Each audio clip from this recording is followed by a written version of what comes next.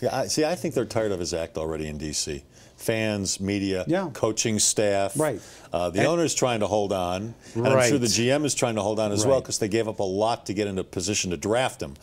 But I have a feeling if RG3 is going to become a successful quarterback in this league, A, he's got to stop listening to his parents and all the other sycophants that surround him and keep telling him. That's a big word. What does that mean? Sycophants. What does that mean? Look it up. He's a pocket quarterback. He's not a pocket quarterback yet. Sycophants. He needs to run still to be effective until he learns how to be a pocket quarterback.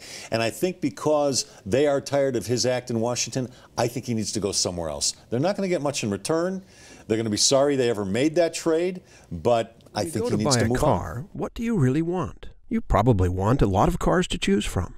And you want the dealership's best price. Not some starting price or target price, the best price. And you want it immediately, not after hours of negotiating. And you want a salesperson who doesn't get paid more if you spend more. Because, well, you don't want to spend more.